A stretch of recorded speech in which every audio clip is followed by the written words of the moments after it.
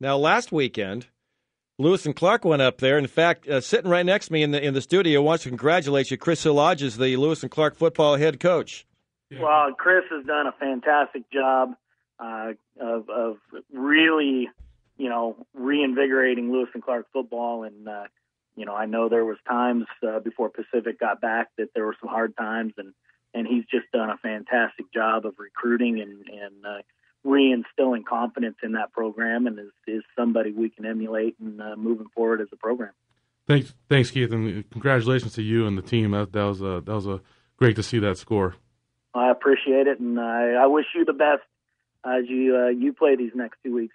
Yeah, well, let me ask you this, guys. Now, you have video from your win over PLU. Is that something you guys share, or is that something, Keith, you would get online? How does it work nowadays with technology and the internet on sharing video? It's I had their game about an hour after it finished, and it was one of the first things I watched Sunday morning when I got back into the office, and we basically see everybody's contest now. It's an open library that gets exchanged over the internet, and we get to see everybody now. Hey, Keith, how good's Linfield this year? Well, Linfield is... I'm sorry, I had to bring that up.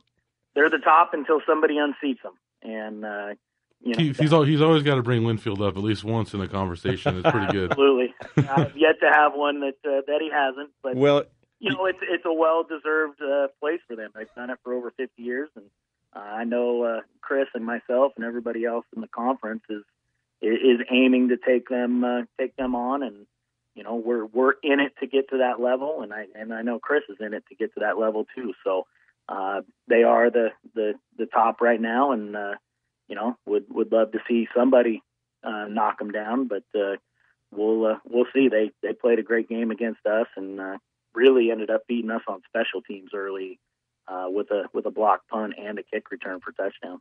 Well, you know what, guys? I know that Scott Carnahan out there and Joe Smith, they love a competitive Northwest Conference. There's nothing better than great games and great rivalries, and I think it's fantastic, Keith, that you guys are on your way. Once again, congratulations, and hey, we'll be looking forward to many, many wins out in Forest Grove in the near future. I appreciate it, Ron. Thanks for having me on. Keith Buckley, football coach at Pacific, and since Chris is here, when we come back, the Pioneers are 7-0 for the first time since when, Chris?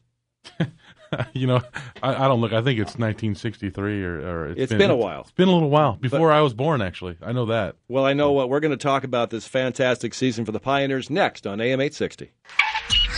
Time for the Northwest Sports Tonight Sports Flash. Brought to you by Hungry Howie's Pizza. Uploading now. And go. Monday Night Football on ESPN, and it's been pretty much a battle of field goals. Just one touchdown in the game, courtesy of Kansas City. Right now, it's in the second half, 13-12. It was 13-3 Kansas City, but the Chargers slowly coming back courtesy of field goals. And they're kind of an underachieving team, San Diego. But maybe Kansas City has finally got their act together after a slow start, because they were a playoff team last year. But right now, fourth quarter, 12:20 to go. It's 13-12. Kansas City, though, looks like they've just scored a touchdown. Let's go live and catch it. Albert with less enough of a block, but LaRon McClain had the big block to get Battle the 5 yards and a first down. First and 10, Kansas City at the San Diego 19. Bring your hammer to the line of scrimmage. 13-12, Chiefs. Battle stays in. Offset eye to the weak side, which is the left. Now they run a counter to the right side. Battle at the 15. Tom Angling right. Diving for the end zone. Fumbles it late. Kansas City covers it up. It's a touchdown. Kansas City. A 19-yard rope-a-dope run by Jackie Battle. Yeah, Jackie Battle.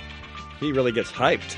That's the Chiefs Radio Network. That Sports Flash brought to you by Hungry Howie's Pizza. Check them out online, hungryhowies.com. Ron Callan on this Halloween night. And I'll tell you what, I've got a guy dressed as a football coach in here. Lay it on the line until the final whistle blows. And if you do that, you cannot lose. It is your time. It is your moment. Go take it. No man is more important than the team. No coach is more important than the team. The team, the team, the team. It's time for the Coach's Corner, brought to you by H&B Jewelry and Loan. Check out the short-term loan option on hbloan.com. Indeed, and it's not a costume. He is a football coach at Lewis and Clark. Chris Sulages joins us, and congratulations, Chris. 7-0, the Lewis and Clark Pioneers. I think the first time you came in here was like you're 4-0, maybe. Yeah. Hang on, let me get your mic on. Go ahead. Yeah, 3 or 4-0. I really can't remember either. But you keep rolling. Yeah. You're playing games where. Do you have any nails left on your fingers? I'm losing hair, and my goatee is definitely almost solid gray. Because sure. Looking at the game so far this year in the schedule, I mean, you've won games by score. Well, you dominate Claremont by 21. You beat Pomona-Pitzer by 9. You beat McAllister by 9.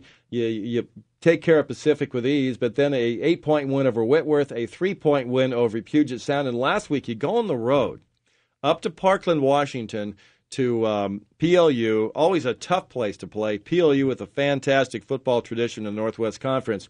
And you pull out a 34-32 win to get to 7-0. Tell us about the game.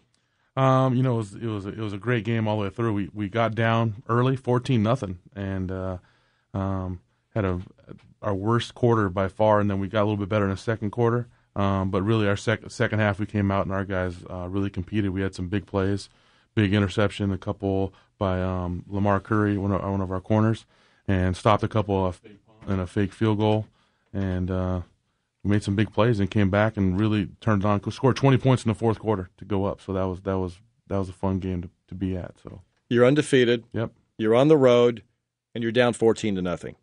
What's going through your mind? Because obviously there's a long way to go, but here's a situation where, well, how good's PLU and how good are we? And obviously you showed that you guys can get strength through adversity, and you showed a lot of character. Yeah, our guys showed a lot of character, and that was kind of a big test. Like you said, it's a top 10 Division III program in the country over the years. Easily maybe even top 5 traditionally, and to go on the road and to be down 14-0, and then all of a sudden to see our guys rally a little bit was a big thing. Especially defensively, we gave us some quick, easy scores first 2 drives, and then they tightened up really good and started playing, and the offense got the ball going a little bit more, and went in halftime, and our guys understood what happened in the first half, and we had to go. We talked about that was our worst half we played all year, and we got to go play our best half now. In that locker room at halftime, are you a passionate speech guy, or is it pretty much, hey guys, you know what you got to do, let's go get it done? We have some pretty good senior leadership, and those guys were kind of saying what I was going to say already, but I'm sometimes I am and sometimes I'm not. It just depends on our team. We have an old enough team where we just talk about real stuff and talk to them about what's going on and what we need to do to go win this game. 34-26, you have the lead, and then they score a touchdown to make it 34-32. Yeah, a 2-point conversion to tie the game. What happened? Actually, to get that touchdown, they were first and goal inside the 5. First of all, we got them to 4th down, and so goal line stand was going on. Goal line stand was going on. Our guys they're playing with their hearts, and it was good. So they sneaked one in a little bit there, and then the 2-point conversion. Chuck Kraus made a great play on one of our safeties and tipped the ball away and stopped them on that 2-point conversion. Then they came out to onside kick it, and Chris Kelly, one of our guys, actually recovered it, but returned it for another 20, 25 yards. Thought he was going to. Nice. I was yelling to go down because we wanted the clock to stop. No fumble. That's right. But then I saw him, and I was like, hey, go score if you can go score. But it was we made some big plays, like I said, and it was exciting, very exciting. Chris Sulages is our guest. He's the head coach of the Lewis Clark Pioneers. What does this season meant for you and the players and the program and the reputation and everything? I think it's meant a lot for all the things you said, from alumni to administration to our players. Some of our guys are their first year they were 0-9, and now they're redshirt seniors, and now they're 7-0 right now, which is pretty impressive. But the biggest thing is I see is more of I think it's a good feeling on campus. It's a good thing for Lewis and Clark College.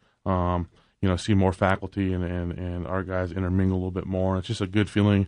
The start of the year, with a football program doing that, and a couple other sports are playing really well right now. Volleyball, they upset some people recently, and it's just exciting to be around.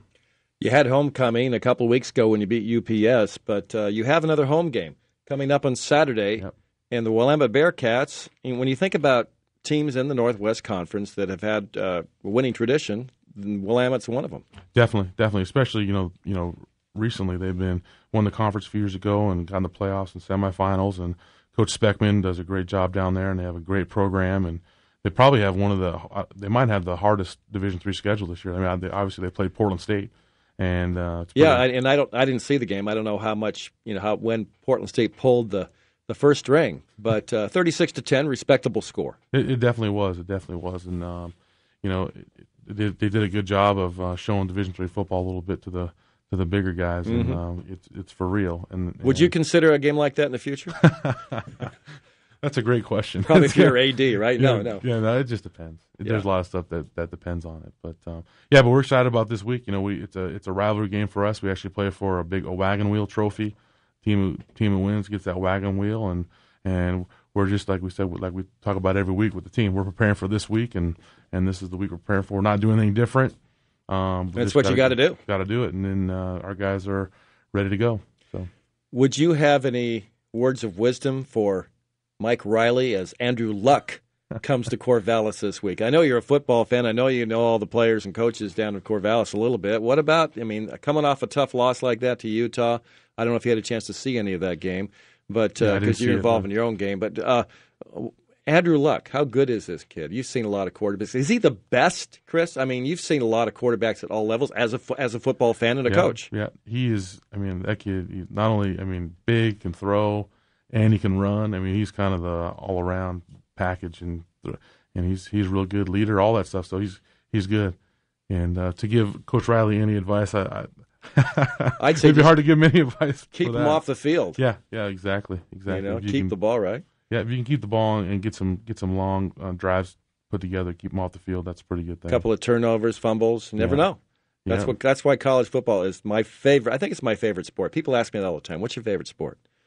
College football, college basketball, and then baseball, Major League Baseball, and NFL. I like them all. That's why I'm here, I guess, doing this show. Exactly, me too. D3football.com is the website, kind of the Bible for D3 sports as far as keeping up on what's going on. We had one of their executive director on last week, Pat Hamilton, and I asked him, well, how come Lewis and Clark has kind of been ignored in the poll? Because you're not in the top 25, although you're 7-0. Although this week he got votes, which I'll give credit, because I always think there's a little bit of an East Coast bias because there's so many more D3 schools back east. The Western Conference includes schools from Illinois. Right, and Wisconsin, and so you're going. What's fair? But there are fewer schools out here. That was his determination. There just aren't enough schools out here. Yeah, no, there's not very many schools. It's basically two conferences: Northwest Conference and the Skyette Conference in Southern California that are truly on the West Coast. That should be the West. Then that should just be the West bracket. Right. But that's my West Coast bias probably. But to at least get some votes and some recognition, they're talking about you on the website. Does that mean a lot? No, it means a lot. I know it means a lot to our players, and like you said, the Midwest East Coast bias is amazing. All the NCAA, all the playoff committees, all the stuff, everything that happens, even on D3football.com, they're all back there. So for them to recognize us right now is a big deal. Chris, hey, appreciate you coming by. Good luck against Willamette this week. I know Coach Speckman, he'll be ready for you. They'll be ready. You got him on home, so hey, good luck to you guys. Thank you very much.